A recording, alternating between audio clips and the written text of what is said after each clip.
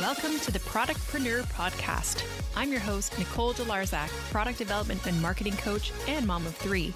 Learn from and get inspired by women entrepreneurs killing it in the product space. Each episode, we will share the latest trends, proven strategies, and inside secrets of the product world, all designed to give you greater confidence to create your own success through a product venture. Let's do this.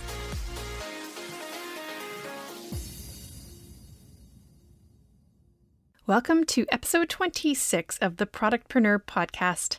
I'm so excited to share today's guest. If you loved episode 23 with inventor Lori Turk, you will also love this one.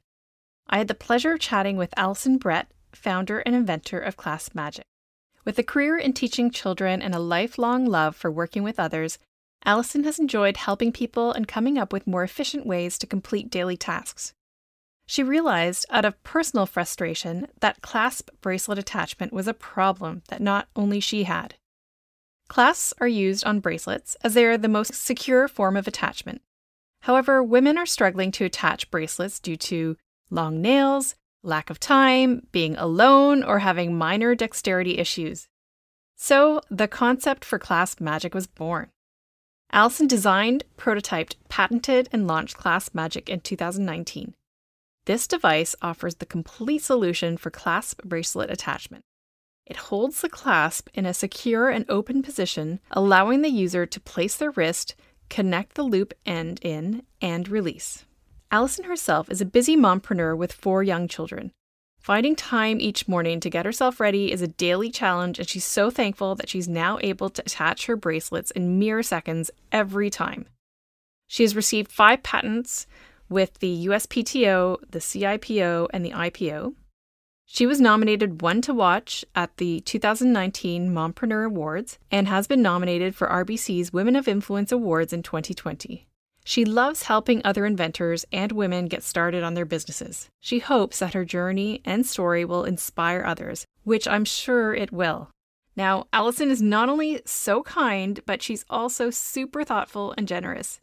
After the interview, she dropped off 2 Clasp Magic devices on my porch. I was so surprised and just in awe of this generosity, and I can't tell you how much easier putting on my bracelets has become.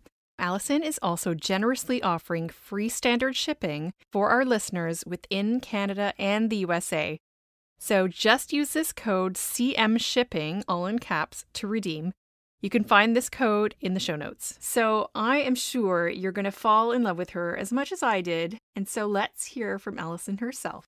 All right. Welcome, Alison. So excited to have you here. Thank you very much. I'm excited to be here. Yeah. So we met through our mutual networking group. It's sort of a group for women entrepreneurs. And I reached out to you because I've been watching your story for a long time, how you became an inventor and you sell this fabulous product, which we'll talk about. And I thought it'd be so interesting to have you on the podcast because I'm sure everyone can learn so much from your journey. But after talking with you, we actually noticed a lot of commonalities. So first of all, we both went to the same school at one point in Oakville, the town of Oakville, Canada. And then we went to the same university at some point, not at the same time, and then now we live in the same city, Oakville. So pretty cool. Yeah, it is cool. Yeah, lots of common interests there. So yeah, I'd love to hear about your story of how you became an entrepreneur, inventor. Where did you start and how did you get there? Sure. Well, actually, my history and my background is teaching. And so I actually would never say I saw myself as being an entrepreneur one day, even though it actually is in the genes. My grandfather was an entrepreneur as well. I taught overseas and I loved and valued my independence and I love working with children. But then I reached this roadblock when I changed my teaching postings from Singapore to Switzerland. And it takes a lot of courage to pick yourself up and move to a foreign country. You don't speak the language and all these other factors. And I was brand new to Switzerland and I faced this challenge of attaching bracelets when I wanted to go to my first work event. And, I didn't really like how that felt. I work with young children who are constantly asking me, can you help me do this? Or can you help me with this? And there I was, the mature teacher asking, for help, having someone attach my bracelet. So at that moment, I had an aha moment, if you will. And, I conceptualized, what, I know exactly how I'm going to fix this one day. I pictured the device in my head and I said, yeah, I'm going to do that one day. Because if it's frustrating me, it's definitely frustrating women everywhere. And I was young at that time. So, if I'm young and struggling with this, there must be more women like me. Right, exactly. So then you thought about the idea, and then how did you come up with the idea to launch this wonderful product that, well, can you tell us about the product? Okay, so this is my pretty in pink version. So it's called Clasp Magic, and it is a device for helping attach clasp bracelets. So you can see this is the main mechanism here. And why my product is unique is that it actually holds the clasp in a secure and open position. So that means that you will never have to fiddle with your nails to open a clasp. I have one right here, so I'll show you. This is a very common bracelet. This one happens to be from Tiffany & Co. But you can see you've got your clasp held open for you. So all you actually have to do is you place your wrist, connect the loop end into the open clasp, press the release, and you've attached it yourself. Oh, brilliant. Okay, so for people who are listening who can't see it, there is a device, and we will post a link to it on the show notes. It takes a few seconds and it works with lobster clasps and ring clasps of various sizes. And, when I set out on this journey, I wanted to address the most complicated issue of bracelet attachment, and that is fiddling with the clasp. And so taking a big challenge on, because it hasn't been done before, holding different types and shapes of clasps open. But that was the only way I wanted to approach and create the solution. So yeah, this product is completely unique. Like I've never heard of anything that helps you put on your bracelet, because I know I've struggled with that for sure. And there's been times that I've asked my husband, "Can you help me put this bracelet on?" And it's so frustrating. So I think that's brilliant. So how did you actually develop it? Like, where did you start? So I actually decided to start looking at invention help companies. I remember the day I I had made a list of go-to companies and I started calling and I found a company that really resonated well and I just got a really good feeling. I went and pitched my idea. I had a free consultation and that went really well. And so then, I was offered a proposal for how to start doing the CAD drawings and we just started making appointments and meetings and we'd go in at least once a month. And that was the first phase. And then when that phase is complete and you're happy with the CAD drawings, and then you actually start the prototyping stage, which was really the exciting stage of all of this. For sure. But did you know that your product was completely unique? Like, did you have to go through some patent searches or anything? They also help do that as well. Most companies, I believe, and especially the one I worked with, they weren't interested in going down this path, if they're working on someone else's patents or if there's Right. a product that's alike. So we did do that research first. And actually, I would say there's one other product I know of that helps with the loop end. So it will hold the loop end of the bracelet open, but you still have to wrap the bracelet around and with one hand fiddle with the clasp. And to me, anytime you're fiddling with one hand with a clasp, that's still annoying and frustrating. So as my father would quote, because we'd go to the meetings together, he's like, "You've got to build a better mousetrap." So he's like, this is the right way to do it, because when you've got that clasp held secure open and you're not even fiddling with your nails, then all you have to do is the simple part of just placing a wrist.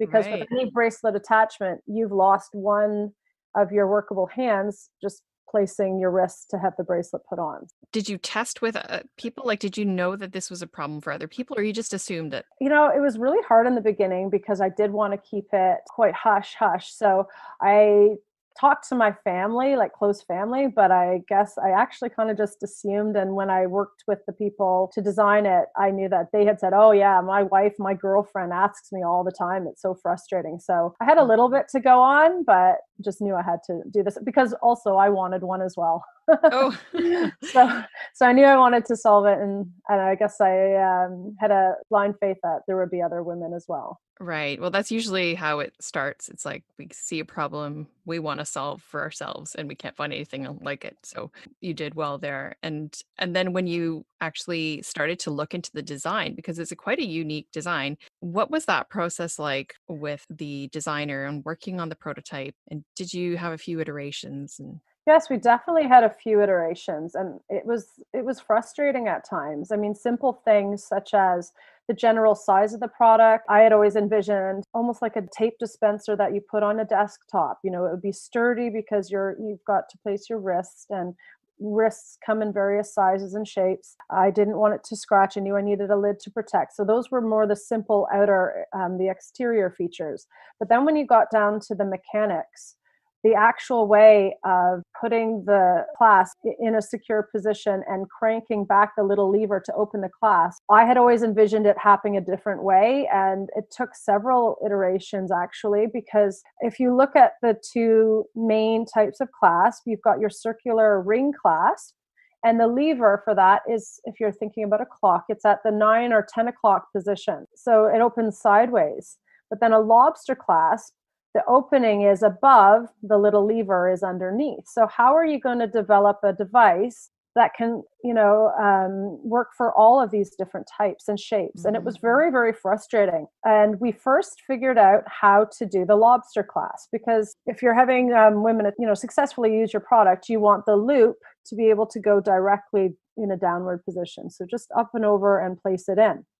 So that seemed easy. We got that one working. But we really actually struggled with how can I also load a ring clasp into the same device when it looks nothing the same. And it was a really fun meeting, actually. It was the one and only meeting my husband was able to join us for. And we were sitting around the table and it was like, we just turned the ring clasps on their side. and now we look at it and it was, oh, how did we not think of that right from the very beginning? But, sometimes when you're in it, you need to step back and then maybe a fresh pair of eyes help. So that's how we decided. And from then on, it was done. That was the last challenge we had to solve. And so that was how it came about. very cool. So that's the design. And then at that point, did you get a prototype? Yes. So after that, yes, we did get the prototype. And as we had discussed at that time, when you have a prototype that you're able to test, I can still remember it arrived. It was just before Christmas time, actually. It was like the best present ever. And to open up something, that you've had in your head for so long, to see it in life and try it, it was just absolutely amazing. So then when you try it, no, it's probably not 100% perfect, but it's close enough. And at that point, you realize, okay, now I know where we need to go to get it market ready. But at that point, we also thought, okay, now it's time to patent because it works. Mm-hmm. And then that was the next step from there. Right. So you filed for a patent. And so you filed for a patent after you had the prototype. Is that correct? Actually, no. I filed for a provisional patent, which is quite simple to do, almost the day after I did my free consultation, and we decided that we were going to go ahead with this process. Okay. And it was just, I believe it's quite simple. It's not very expensive, and it's just almost like a description of what you're trying to do. There's no drawings. And so that was filed very, very early on, almost within the first couple of days. So yes, after having my prototype and testing it and being happy with where we were at, that's when we decided to take on the process of filing for an American utility patent with the USPTO. And, it's an expensive and lengthy process, but definitely one I recommend. I believe it took just under a year, about a year and a half, actually, from filing date to receiving it. And yeah, it's pretty exciting to receive your official patent in the mail. And I then at that time decided, actually, maybe it was a few months after, I decided to also file for the Canadian utility patent. And I did receive that one as well. So I have 2 utility patents. Got it. Okay. So first you did the provisional, which basically just It's like patent reserves your right to file that patent eventually. But you have it within a year, I believe, to file for the utility patent. Is that correct? I'm forgetting a bit of the details on that. I do know from the day you file your provisional patent, this is how it was when I was in the process. You have, I think it's 36 months to file for any utility patents you want. I was not really aware of this and happened to actually just get my Canadian utility patent filed in the nick of time.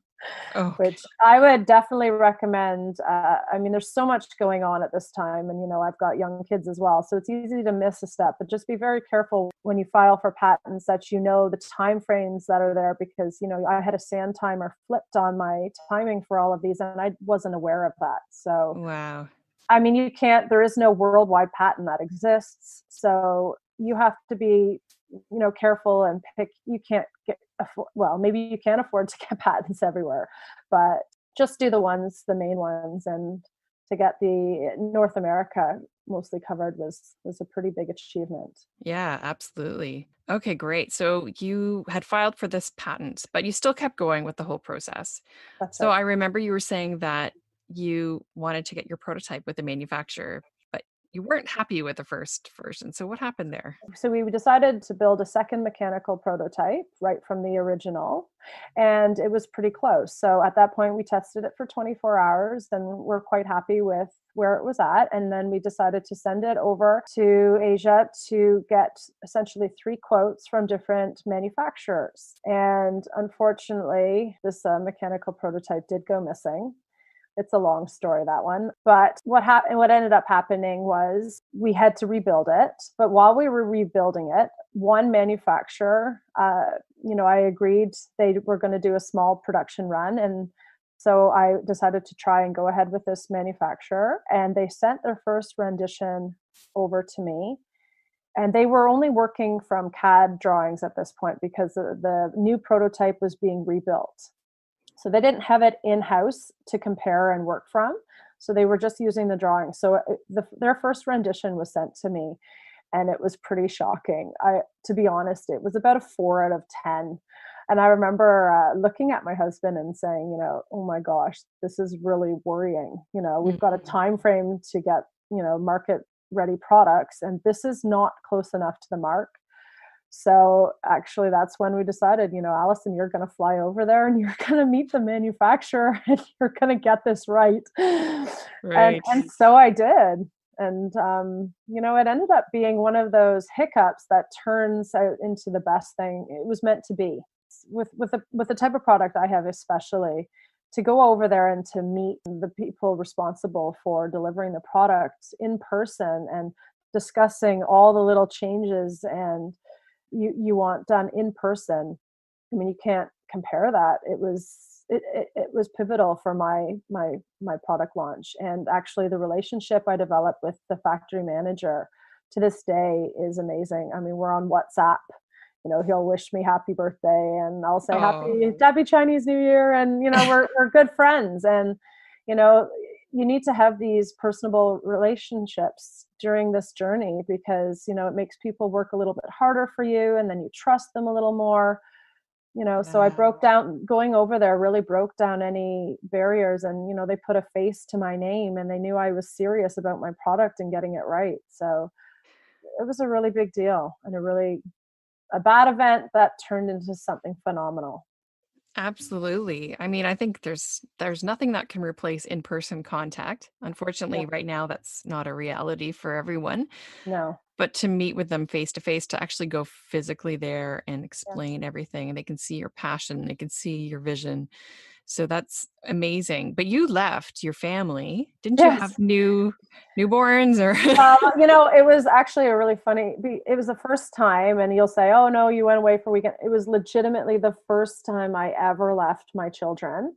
And I laughed because my parents are quite helpful, but they happened to be going to the States to visit my brother for American Thanksgiving. So there was Nick on his own with all 4 kids. So yeah, it was a wow. really hard. I mean, I think once I got on the airplane, I was okay. But here I am. I've applied for my Chinese business visa within days, and I'm flying all the way over to Hong Kong and then going into China on my own. I definitely, was very proud of how, independent and confident I was to pull that off. But Good for yeah, it you. was definitely thankful for the support I had back at home, because leaving 4 young children, I mean, it's not possible if you don't have the help. So Yeah, that's certainly tough. And let's go back to, you mentioned the story of losing the prototype on the way. And I know there's a lesson in that. So I just wanted you to share that with everyone. I mean, it's all resolved at this point, but long story short, when you send something, and I wasn't the person actually responsible for sending it, but that doesn't really matter now. What I would say is it's very important to go that extra step and make sure that everything's insured. When you're sending something so valuable, I mean, obviously it's valuable for monetary reasons, but it's just your blood, sweat, and tears are in this package. So it's very important to make sure you're sending it, the best way possible. And I honestly would never use the company I used at that time.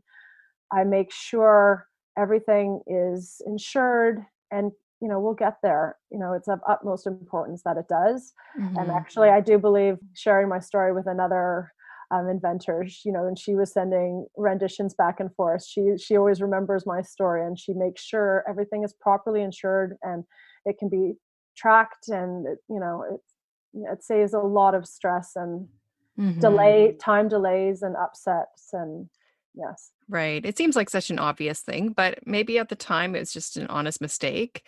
But then again, you've spent thousands of dollars on this prototype. Well, So, and companies will have basic insurance.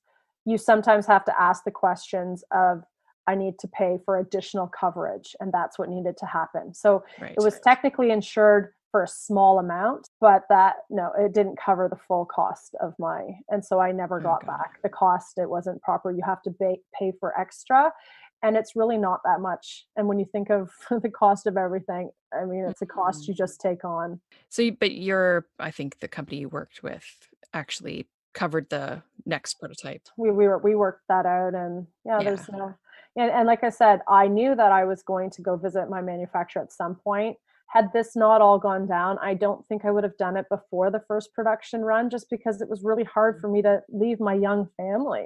I didn't have my youngest even in school. So now that I look back, it's hard to say, but I really do believe it was meant to happen, because it made me go over there when I did. Absolutely. Yeah, it's just some things happen for a reason, and Yes, that was a hiccup, but you solved it and things turned out for the better. So that's right. perfect. And did you search for manufacturers locally in Canada, or I actually really, as I'm doing this, or as I'm working on this project, I'm raising young children. So I really look to the company I work and designed with to, get their guidance on manufacturers. It just felt very overwhelming for me to also just blindly take that on. And I do know, because of the assembly work involved, I have lots of pieces that have to be snapped together, some glued together, that I just knew at this time, maybe it'll change in the future, that I couldn't get my costs down. So I would have to be manufacturing overseas, or I could never bring this product to life.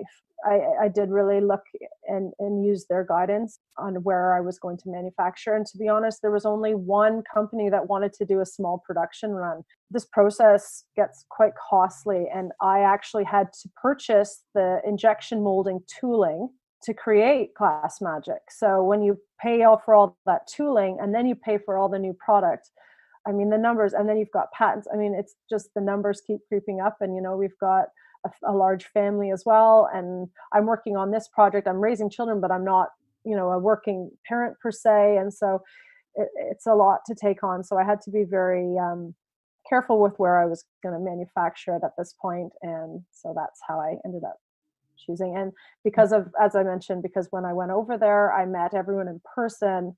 It's been a really great relationship, actually. So I'm really grateful for who I found in the end. Yeah, great. No, it's key to find the right manufacturer. Could you explain what your minimum order quantity is, just so people understand, like, when they're actually producing? So mine was 2,000 units. Okay. So that is an investment for sure. It is. And, you also have to remember, I'm Canadian, and I'm paying everything in American dollars, and our exchange rate is not great. Right. So, you look at costs and you're like, oh, that would be nice. But then you're paying it in American dollars. So, I mean, the costs just creep. And so it was just, do the first production run and keep it as small as you can for now. And, I own the tooling. I was quite proud of myself in the process of, signing the contract with the manufacturer. It started with a couple lines when it was first sent over, and I kept adding, right down to making sure that it was written in that I owned the tooling. And if ever I had a disagreement with the manufacturer, that I would go over there and get my tooling because I owned it. So Oh, there's a perfect. lot of things to figure out, but the tooling is quite expensive as well. So Absolutely. Yeah, the tooling, and sometimes you need injection molds and things like that. that's right. When you ordered the 2,000 units, and that's just of one SKU or of all the SKUs is 2,000? One SKU. One SKU. So Yeah. you have, I think you have two different Three, varieties. three Three. different Okay. colors. Yeah. Yeah. So you had to order 6,000. No, no, no, sorry. No. I actually did. I can't even remember exactly my breakdown, but I did more of the blush pink, and then the black was the second and most, and the third most was the mauve color. I don't know why I picked those. I asked a few friends which colors they like the best, and I kind of blindly went for that one. So, but actually, Nice. I've been quite. I was quite accurate in actually what I think most people like. The pink is the most popular, Okay. and then the black, and then the mauve. And actually, there's another element to that. You also have to pay to have your injection molding machine cleaned when you're not at 2,000 units per color. So, the cost just kept adding up, and I couldn't swing a larger purchase order in my first round because I also had to have some flown over to meet a time frame. So then that cost more, and the other ones went on, by ocean freight. Mm, So yeah, there right. was those costs as well. Okay, right. Yes, that's a lot. Yeah, so 2,000 total of like the Yeah, different that's right. colors. So then Yeah. you basically, do you store them in your house or where do you put them? Yes, I do. Some are in my house. Some are my parents have decided to help take some as well. We were actually going to use a fulfillment center in Hmm. the beginning, but when you're just starting out, and I only had 6 months of selling before this pandemic hit. I dropped my youngest off at school, and that was last September. So I had, 6 months, and then, the world started to shut down. So to cut the cost on distribution, I decided to do it myself. And I'm very glad that I did.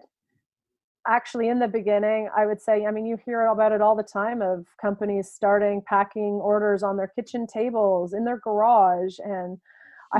I have a really great space in my basement with a table and, the white gloves and everything. And I actually love fulfilling my own orders. Oh, wow. It's a little surprise that I never thought I would love so much, but it's like I do this happy. It's just fun. It's really great. Yeah, I think it's probably satisfying. You get this order and you're shipping a gift to somebody. So That's right. nice. Yeah, Yeah. Oh, cool. Well, most people start off that way. And I think that gives you an idea of the whole process and you like really appreciate all the little pieces that go into sending the product out. And then you could be in charge of the experience. When somebody opens that box, what are they going to find? that's right. Because and also, you've had this long journey to bring it to life. And then it's like, now what? Now you've got to sell it. So now you're on a whole brand new journey of marketing and getting a website up. And, it's all these things that you maybe didn't go to school for. And so it's, Right. it's taking one step forward and maybe sometimes a little step back, but you're constantly learning. And now, once you've got the physical product to sell, that's almost the official beginning, if you Right. will. Exactly. Now you've got to sell Yes, it. that's right. That's right. Yeah, and you also raised funds through a Kickstarter campaign. So That's I'd love right. to hear about that, what it was like, and would you recommend it? I'm 50-50 on this one. If I would go through this entire process again, would I do it? Now, here are my positives. The positives about running the Kickstarter was that even though I kept it small, it was successful in the end, and it kept me to a time frame. I think that maybe they have exceptions, but I was under the understanding that I had a year to deliver the product to anyone who pledged to buy one. So, and you can imagine, we just shared, this lost prototype lost me time. So I really appreciated having this time frame of you've got to get this product to your customers by this date.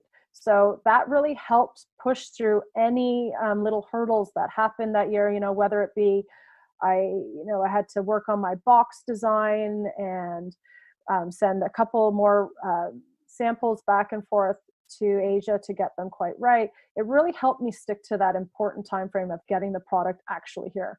Sometimes I think with all the challenges of that year and raising the young, I had one of my children was not in school at that time. She was only in preschool a little bit. I would have lost my time frame. So that was really, really important. Also, I was able to raise enough money and awareness to help offset my tooling costs.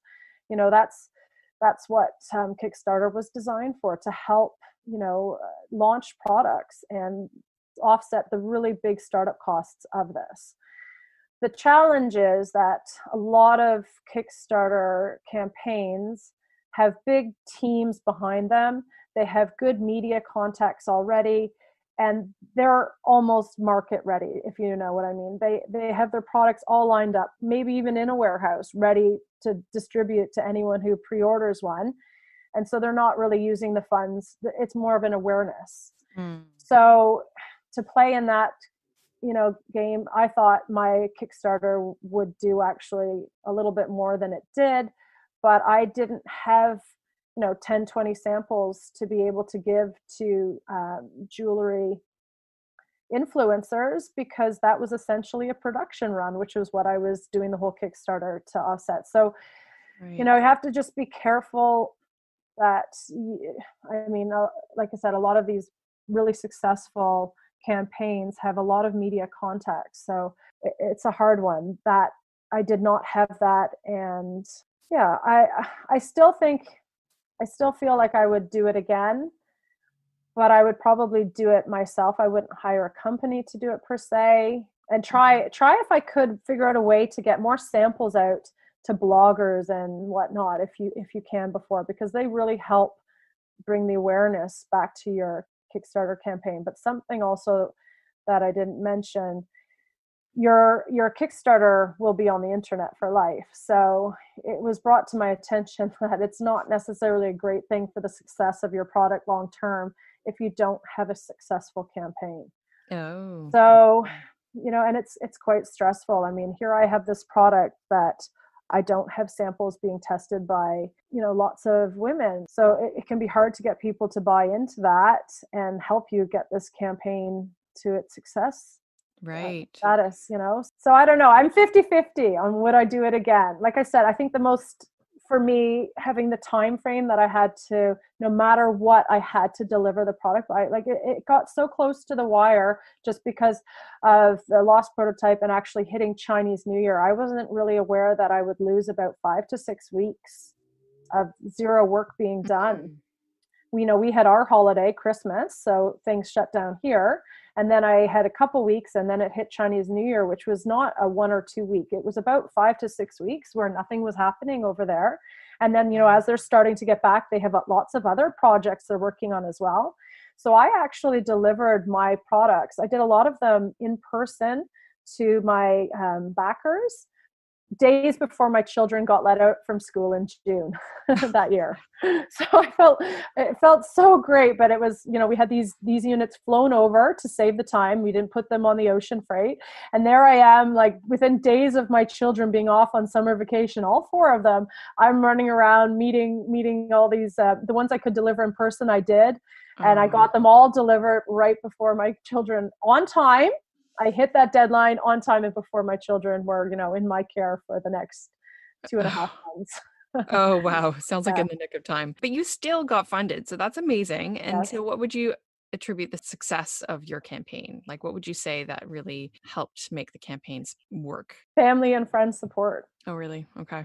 Yes. Okay. Yeah. Initially, like I said, when I worked with a company and they wanted to help get it out to bloggers, like I said, I had that one prototype that was, being used to create my entire production line. So I didn't have that to work with. So I definitely had backers whom I've never met, but it was a lot of family and friends, which is actually often the case. I follow Sarah Blakely quite often from Spanx. And if you listen to her story and her journey, her first order, I think her first in-store order, she went as far as to send, she paid with her friends to go buy her products straight out of her store, and they're like, wow, this is flying off the shelf, and she actually sent them money to go buy. So, it's often the way to get support from family and friends. And it was actually nice because for a lot of this journey, you're quite secretive until you have your patent secure. You don't talk to a lot of people And so it was nice for everyone to be like, oh my goodness, you've been working on this. That's great. I think my friend might like one, or, my cousin. Yeah. And then it just spreads like that. So That's so nice. Yeah. Thanks to those family and friends. yes. That's great. And did you do any, I know because there's lots of advertising behind the Kickstarter campaigns. Did you have to like pay for certain ads or create videos? I did Create do a little bit of videos? that. Yes. Yes, we did create videos, and yes, we did a little bit of that, and email campaigns before launching. I had help with all of that. Okay. And yeah, so there's a lot of things that go into that and bringing the awareness, and Hmm. yes. Right. Okay. Good. I think the Kickstarter campaign is a great lesson for people. I know a lot of people consider it, but it is a great way to get pre-orders for and to fund your production run. So I That's think right. in that sense, it's really helpful. So I think if somebody's thinking of doing a Kickstarter campaign, not to dismiss it, but just to keep in mind that, yeah. Actually, if a lot of companies will take you to the next level, if you meet your funding goal, they will help take it and kind of blow it up. Now, here's the thing that you also have to remember. If you are lucky to be one of those big campaigns that do blow up, that's when copycat or can possibly enter as well. And so that's a whole nother. I remember Okay. watching, there was a really successful Kickstarter. Was it right before mine? It was called The Final Straw, and it was a company that designed a portable, it's silicone. I think they have different versions now, but it was to replace one use, one time plastic straws, because they're filling the oceans and whatnot. But as this is running, I mean, you can see all the other companies that are seeing how well they're doing and trying to get around. And so, Mm, and that can be quite stressful, for and sure. if you're a company that's planning to use the funding to get your product to bring it to life, you might need a bit more time than another company that could start getting it to customers faster than you. So there's a lot that goes into a Kickstarter. And I personally have an idea for a second version, a little bit different, and I've thought about it. I'm like, would I do a Kickstarter again to launch a second version? And it's not going to be the same. It would do a different feature, or I'd have a different function.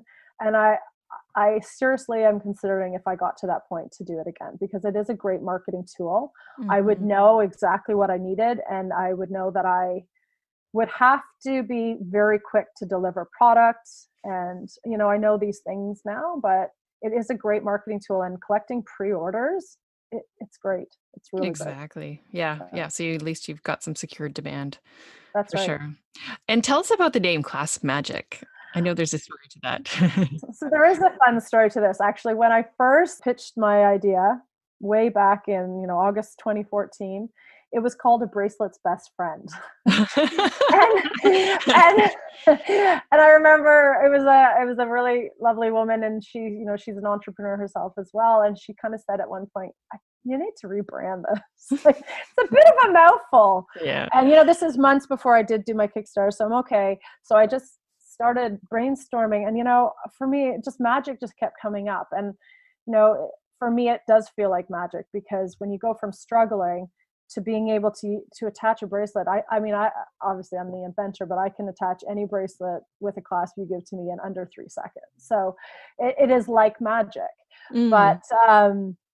actually, yeah, it was really fun. I decided to work with a company to redesign my logo and whatnot, and having a bunch of different designers come up with a design was really a great way, because I had the word Clasp Magic, but as I told you before, it was originally A Bracelet's Best Friend. So I had a whole different logo already designed. So I couldn't get past what I wanted it to look like.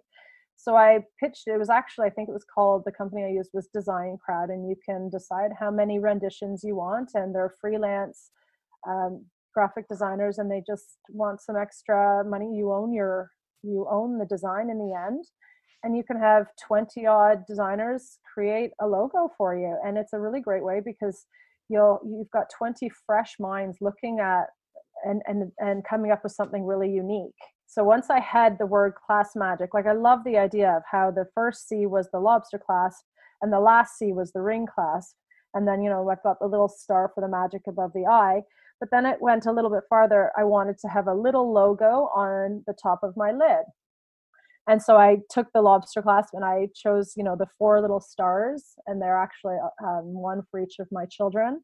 Oh, So I went back to the same designer who'd done my Clasp Magic and said, can we just do a mini logo? Because my word is Clasp Magic, but I just want to have this small little design that would look really nice on the lid. And I had to put my children in this journey because, oh, yeah, that's beautiful. they've been such a big part of it. And yeah, a lot to do with my why I brought this to life as well. So. Yeah. Can you speak about your why actually? Okay, so I had this idea for 10 years before I acted on it. And I wanted to show my children, if you have something you're passionate about, it's going to take hard work, but you can get there in the end if you're willing to keep going.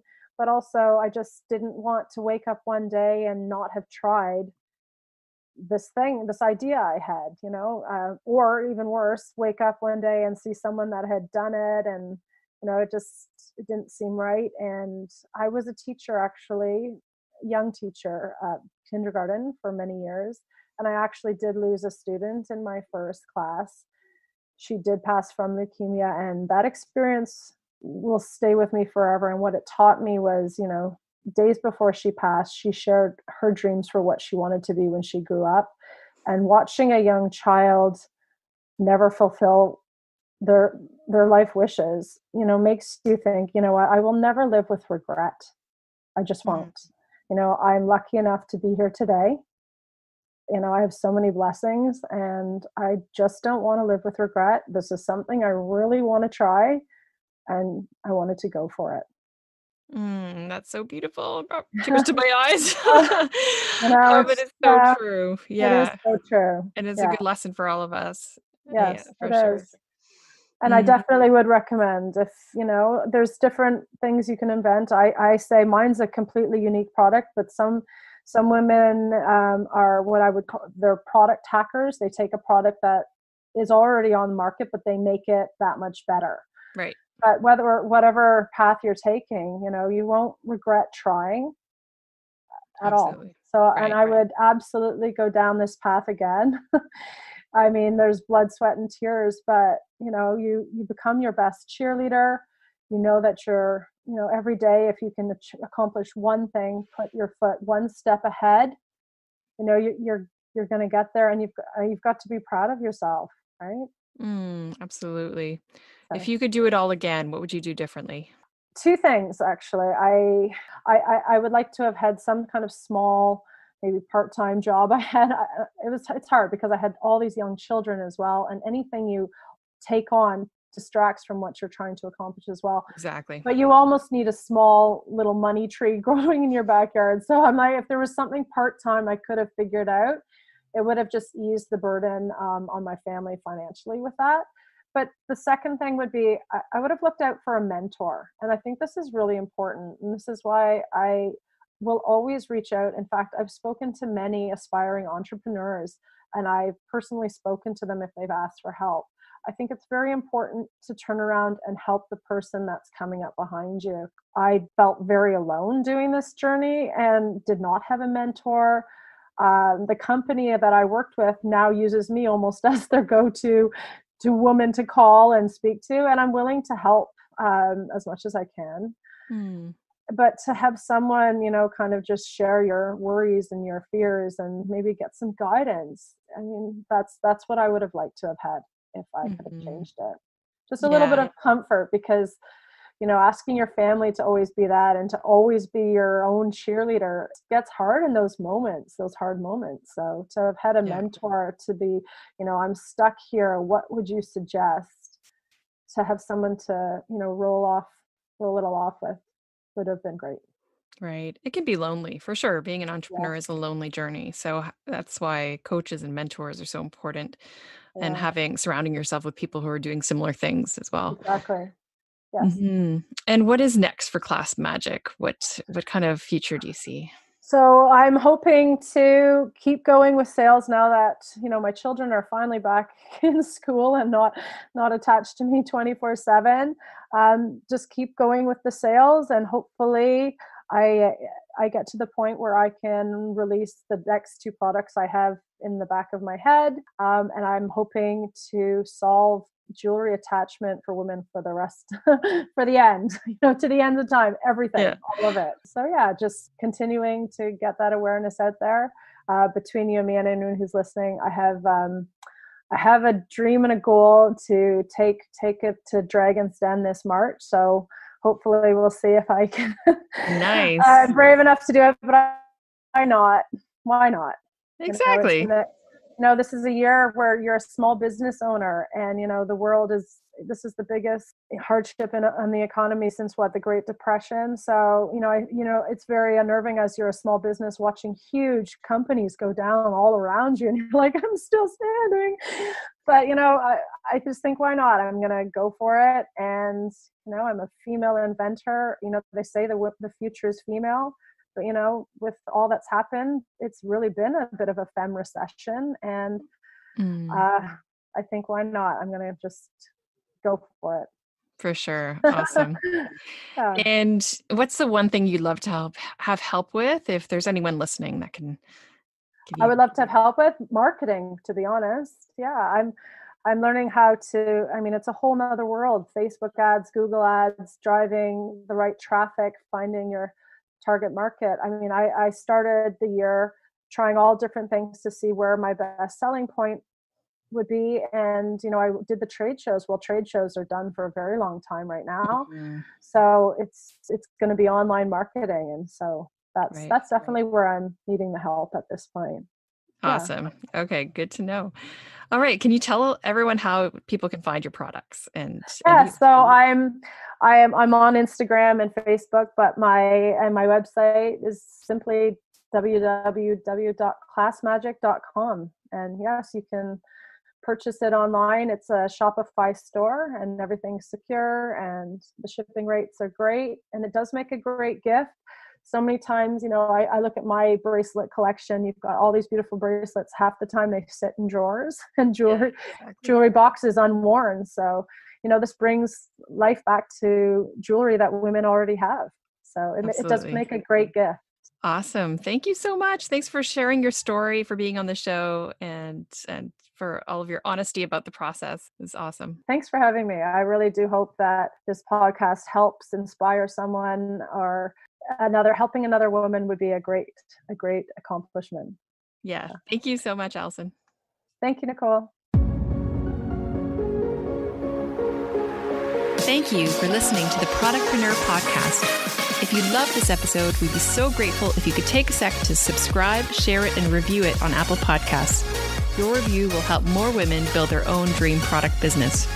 By the way, if you have any feedback, comments, or questions, email me at info@nicoledelarzac.com. Until next time, keep dreaming up those product ideas.